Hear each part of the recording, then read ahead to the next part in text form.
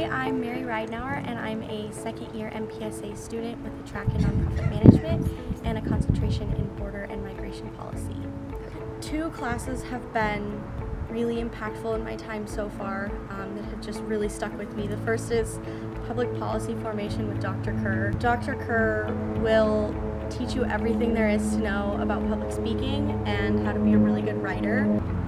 It's almost like a rewiring of your brain of how to get up and talk in front of people and how to write really, really well. It's a tough class, but it is so worth it, and I've learned so much from Dr. Kerr. And then I would have to say my capstone project. Capstone is a year long, and it feels like a very long process, and it's different from all of the other classes because it's very much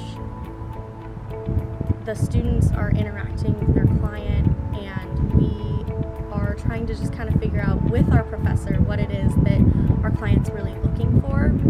It's been a very valuable experience and also a lot of growth in learning how to lead a team. This summer I did an internship with the Heritage Foundation, which is a nonprofit think tank in DC. I worked in the development office, so I did a little bit of data management and data cleaning on their donor database, and then I also worked with the plan giving department, so we did estate planning and requests and really large scale long-term gifts that the Heritage Foundation takes from donors. I learned a lot about just living and working in DC, and I think for anybody who is interested in maybe working in DC or living there, it's a great opportunity to get to know the town and just kind of see what it's like.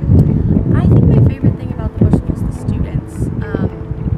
Everyone comes from a different background. They're from all over the country and the world. They're interested in really, really cool topics, and I just have been really honored to meet and work with a lot of these people, and I think the community that the students create with each other says a lot about George Bush's legacy and who he was and what he wanted this school to be, and the students really reflect that. If I was speaking to a younger version of myself about applying to the Bush School, I would definitely recommend that I apply before ICW. After seeing the in-person events and getting to meet the prospective students last year when they went back to being in person, I was like, I really missed out on an opportunity to see the professors and see the students and really interact on a more one-on-one level. That is just such a cool opportunity in a way to really get to know the school on a more personal level, and I wish I had applied early enough to do that.